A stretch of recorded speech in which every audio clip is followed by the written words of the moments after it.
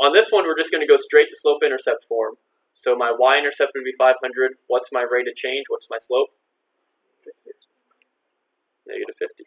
So it would be v equals negative 50t plus 500. Okay, use the formulas that they give you in that case.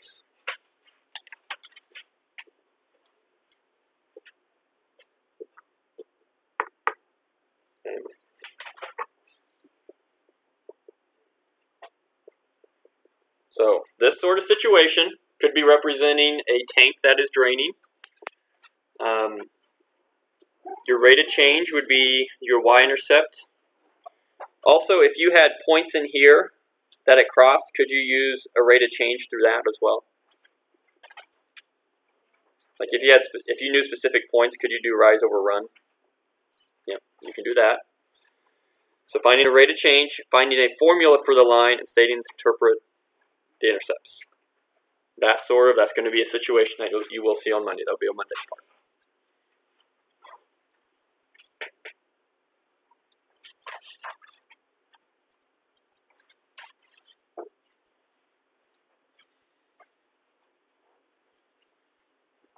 What else? And I am recording this. I'll send it to you all so you can go back and watch this as well. Okay. I know this is going to be a little bit quick with some of this, but this is some of your study. Yes, Cassandra, go ahead.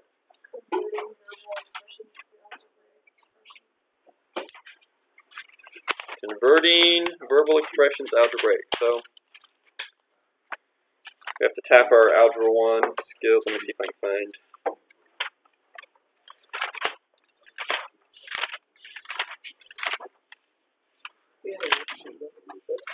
Huh?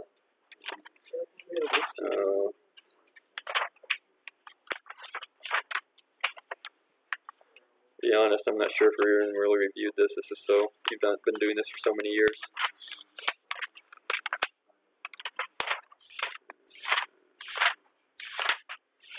It's just one of the, should be, hopefully easier ones at the beginning of the test, just to get you going.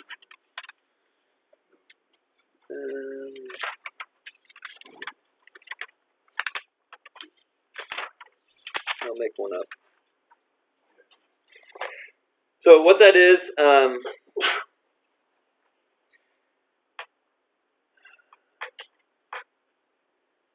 5 less than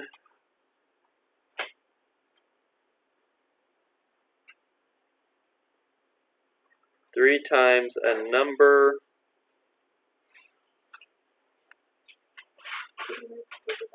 I sure can. 5 less than 3 times a number equals the sum of the square of the number and 2. Sorry, a little messy there. 5 less than 3 times a number equals the sum of the square of the number and 2. And it's just going to say convert to algebra. Convert to math. Write an equation.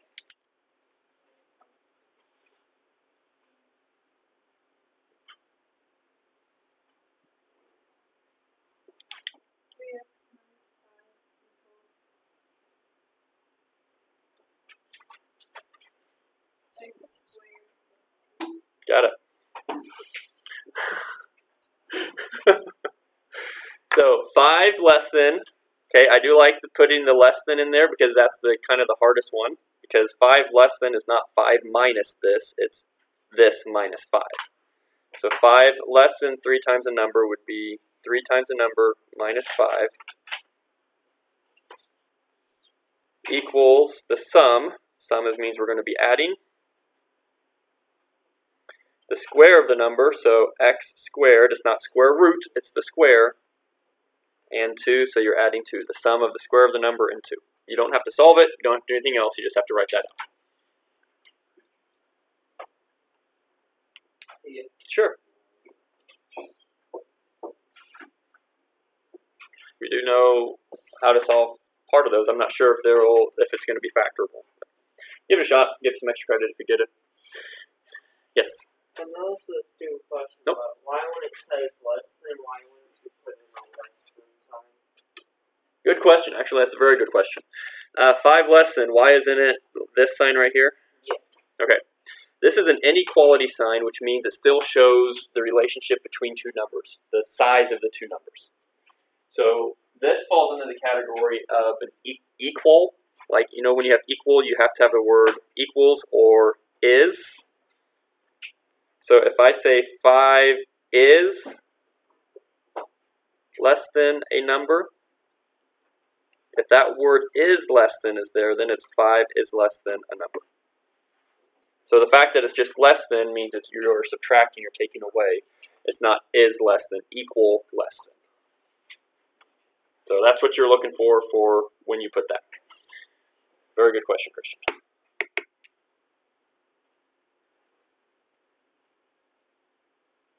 Is that easier than what you thought?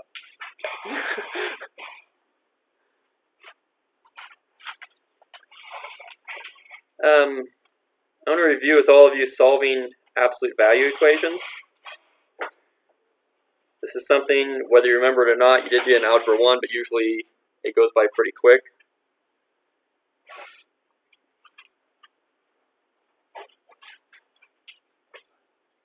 There will be 2 answers to these.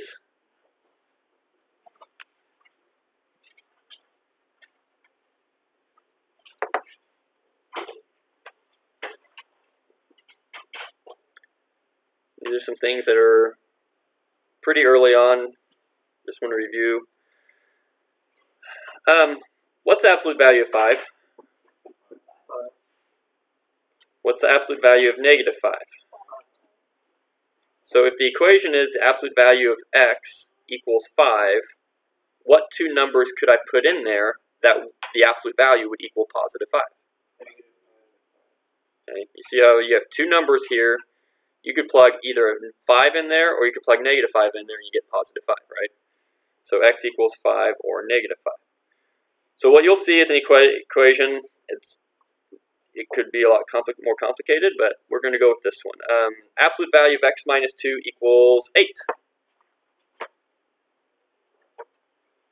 So I have an expression on the inside. I have an expression on the inside. So the absolute value of what number would equal 8? Don't even think about this. Absolute value of what would equal 8?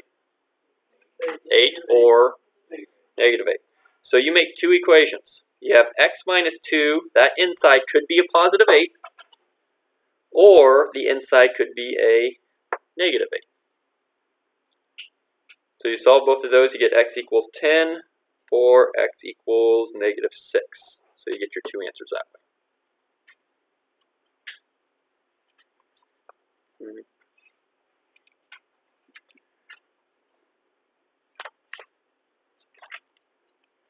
If you want more of those, you can go to page 30. Where it talks with absolute value.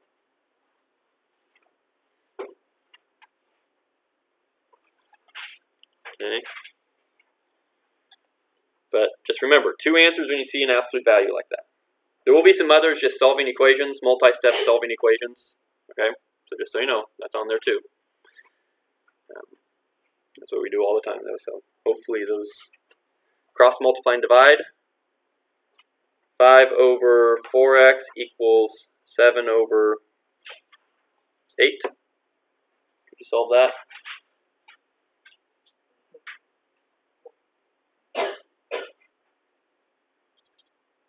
This is division. How do I get these to the other side? Cross multiply.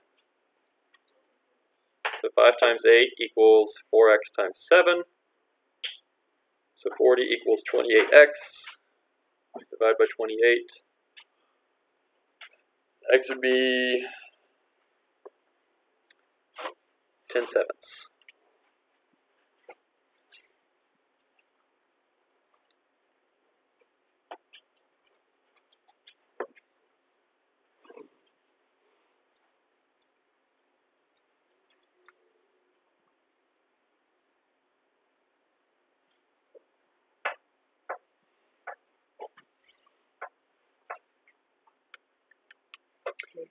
What's the difference between simplify and solve?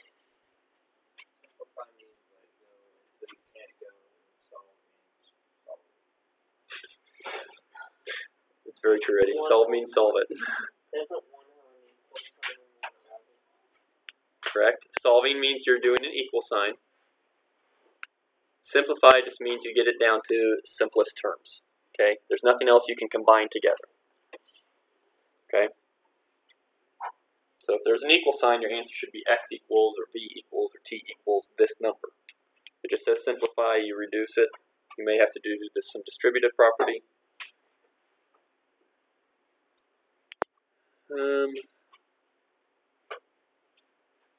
That line, a couple of you asked this already on chapter 1, solve and graph a compound inequality. It'll be like this, something like this.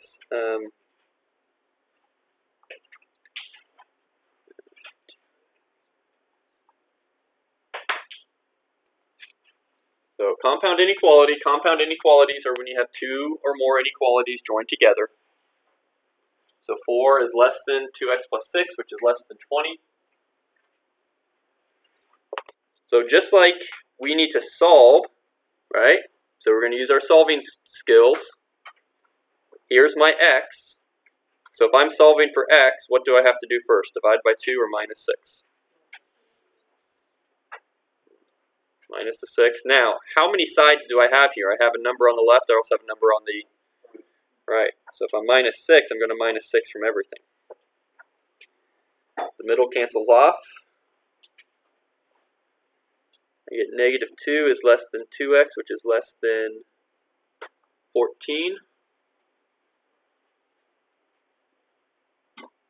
And now I have to divide everything by 2. So I get negative 1 is less than x, which is less than 7.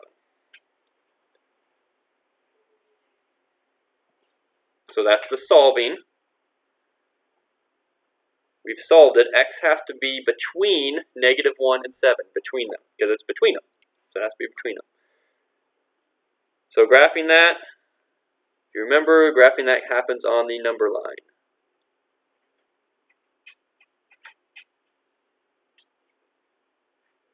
Open or close circles?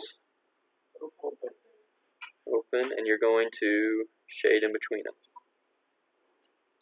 Remember doing that? Shading on the number line.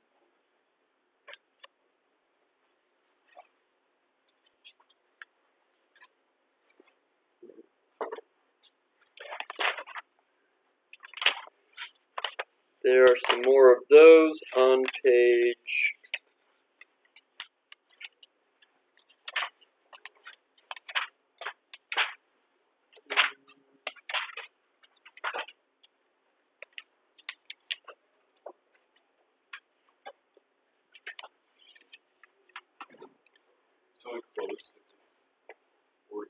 'Correct. If it can equal the number, then you do closed circle. Page 45, there's some more. Make sure your questions look like this to begin with. Questions that don't look like that, give you the hint. The question will look like that. So things that look differently, you don't have to worry about that. Okay?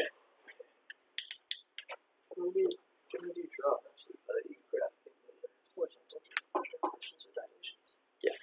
And Christian, what's your question? How do you do pair plus and minus? We used our calculator for that, and that will not be on the final, so I won't go over that again.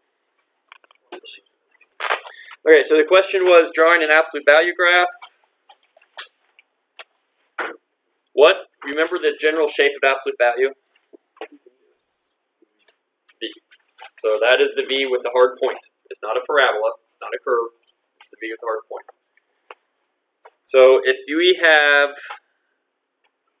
let's say f of x equals absolute value of x plus 2.